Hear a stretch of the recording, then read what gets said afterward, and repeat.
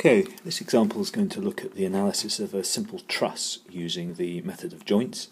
The truss is, as in the diagram there, it's about as simple as it's possible to get, with just three members and one external load, the 15 kilonewtons, acting vertically downwards.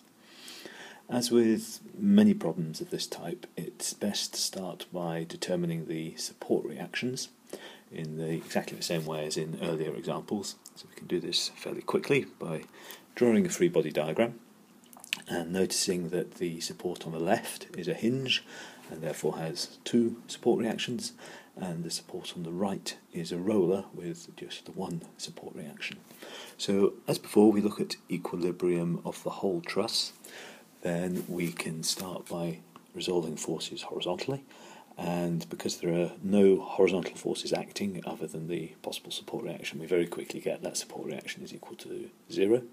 And then on the second line there, we can see that the structure and both the loads are now symmetrical, and so both VA and VC will be 7.5 kilonewtons acting upwards.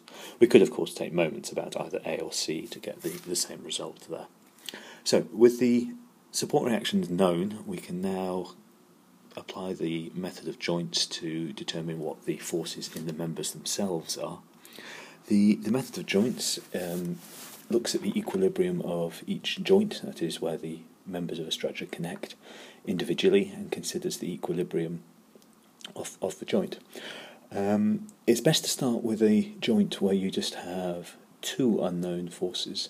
So here we're going to start with joint A, and it's best to draw a free body diagram of each joint as you analyse it. So in the diagram just on the left there, we've isolated joint A and imagined taking a cut through members AB and AC, and as a consequence we've got these forces FAB and FAC that we need to determine.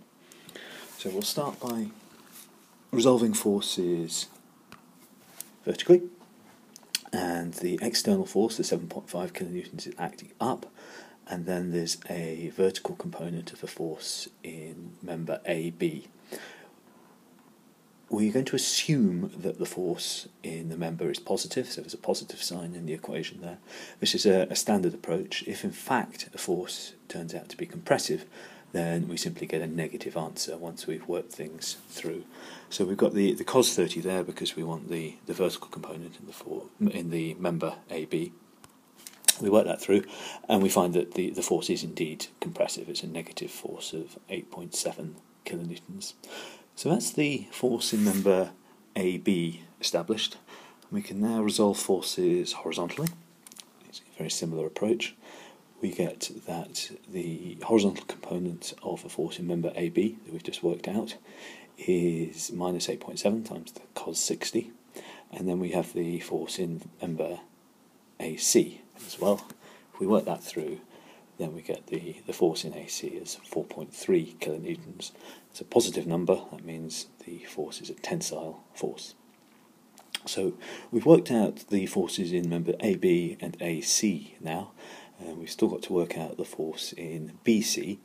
To do this, we need to isolate another joint and adopt a similar process. So we could choose joint B or we could choose joint C, it doesn't matter. In this case, we're going to go for joint C, and we'll draw the free body diagram again. The forces of the external force, 7.5 kilonewtons acting upwards. The force in member AC we now know is 4.3 kilonewtons, and we've just got the force in BC to establish. So we resolve forces horizontally, then we get an equation like this.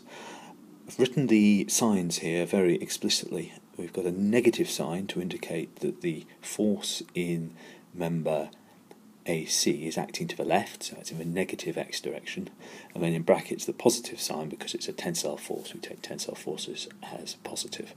And then similarly in the second term there, I put a negative sign in to indicate that the horizontal component of the force BC is acting in the negative x direction, but we're assuming it's a positive tensile force in the member again.